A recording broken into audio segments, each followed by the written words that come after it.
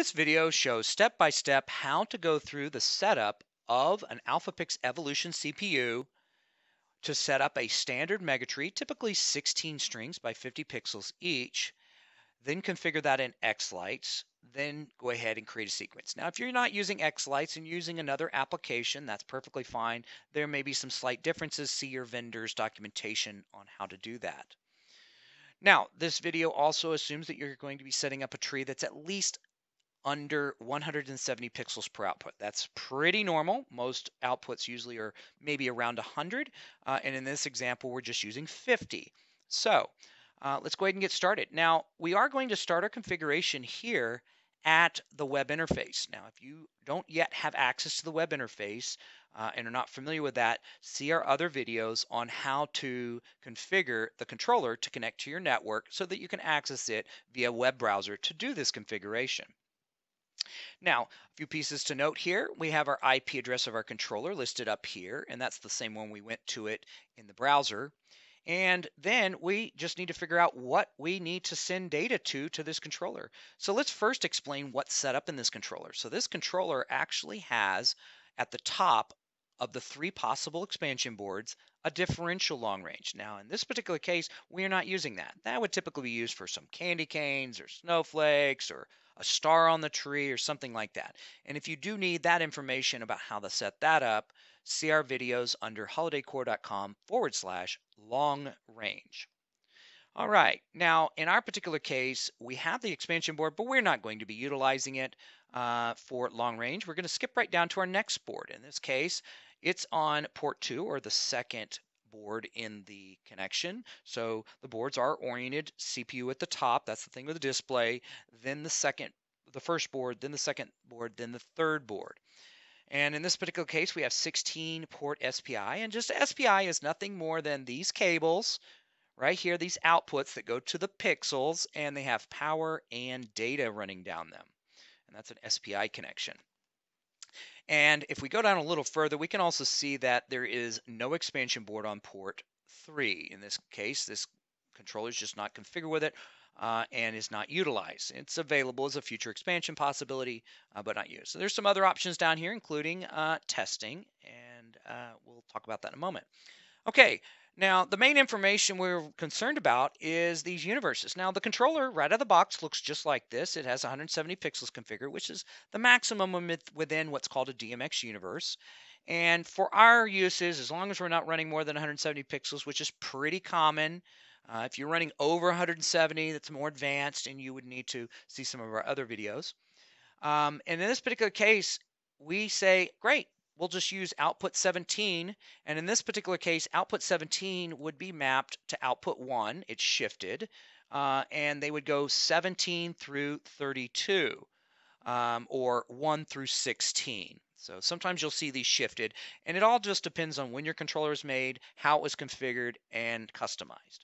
Now you'll see that it also says that we have 170 pixels, which we don't have configured. It will be sending 170 pixels worth of data, but for this purposes, we're just going to leave that alone. We technically are using 50, but that doesn't matter at this point.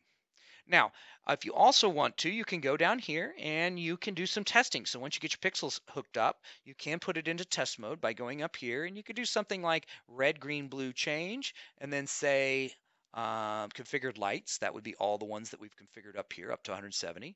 And we could say put it into test mode right here. And you can also invoke test mode directly from the controller by pressing the far left button, the M button.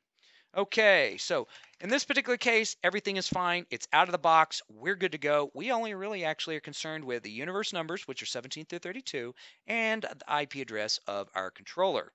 So now we're going to fire up xlights in this case, and we're going to go to the controllers tab, and we're going to say add Ethernet. And Ethernet is the interface for which we send data to the controller. That's the network connection. So we add Ethernet, and we're just going to put in here Megatree, for example. And you can select the vendor. You can select HolidayCoro and AlphaPix Flex if you want. It doesn't really matter. There is an upload output for an advanced customer. You can do that, but in this case, we're going to just leave it default. And we're going to put in that IP address, 192.168.10.124. And again, that is the IP address shown up here that you've configured for your controller. All right, so back here. Now, in our particular case, we are starting on universe 17. That was the default output. So if we look back again here, 17 through 32, 16 outputs. So let's go ahead and go over here. Now, how many of those do we have? We have 16 of them. So 17 through 32. Now, how many channels? Now, a channel is one single color in each individual pixel. So if you have one pixel, you have 3 channels, red, green, and blue. So you need a channel that controls each of those colors independently so you can make all the different colors. So in this particular case, we're going to need 50 pixels, which is 150 channels, or 50 times 3. So we're just going to put 150. Now, if we had some unique setup or something like that, we could do this where we can define each of these universes. This is the universe number on the left, and this is the channel count on the right. And you could define that. But in this case, our simple setup is so easy, we don't even need to do that. Now, I'm going to go ahead and come over here to save. We just saved that. And we're going to go back over here to the top and go to layout. Now, I've already created a Megatree, so let's just go ahead and delete that and start over here. I'm going to go up here to the top, and I'm just going to click on this Create New Tree, and you'll see it turns a little gray. And then I'm going to use my left mouse button, drag the tree out, and that creates a tree. We can give it a name like Megatree, and then we tell it our design. Now, most Megatrees that are 16 by 50 are just 180 degrees, or half of a tree. And you can see that this is so common that xlights just assumes that you have 16 strings, each of them being 50 pixels. Now, if you had something different, you could configure that here. Now, if you have the little troubleshooting steps here you can use, you can go over here and right-click. If you're not sure how these pixels are laid out on the tree, it's like, where is string 1? Where is string 16? Come over here, you right-click on the prop, and you say Node Layout. And you can see the actual layout. So if we start at the bottom left of the tree as we're looking at it from the front, we can see that it's node 1, string 1, all the way up to node 50, string 1. And in the far right, we have node 1, string 16. All right, now you can also look a little bit further into the actual DMX addresses. Right-click over here, say Wiring View. And this is a little bit harder to see because depending on your monitor size. Now, first thing to keep in mind, look in the upper left-hand corner. It says Reverse View. So this is looking from the inside of the tree outward, or from the back of the tree towards the audience. And so in this particular case, you can see the cable labels. They're actually starting string 1 on the far right. So if you were to stand in front of the tree, I'm going to right-click over here, and I'm going to say Front. And you can now see that string 1, this is the 1, and then the pixel 1 is in the bottom left right here. And then if we go up the tree, you can see that they increase. So this is universe 5, or string 5 in this case, and that is DMX, or pixel 1 through 50. Okay.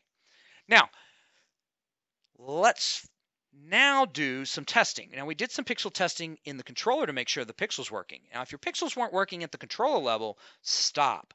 They will never work in the sequencing application if they don't work in the test mode on the controller. So if you've put in the test mode, and for example, you say static red, and those pixels are not red, something is wrong. Stop there and figure out what that problem is, or reach out to HolidayCoro at holidaycoro.com/contact us.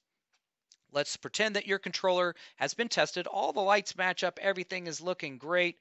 And we come over to xlights. We just want to make sure everything's good here too, because we need to make all of these settings match up and connect into the controller settings. So xlights has a great tool, Tools, Test, and we can output to specific universes, but we can also go over here to this Model tab, and we can just check off this box for the entire Megatree.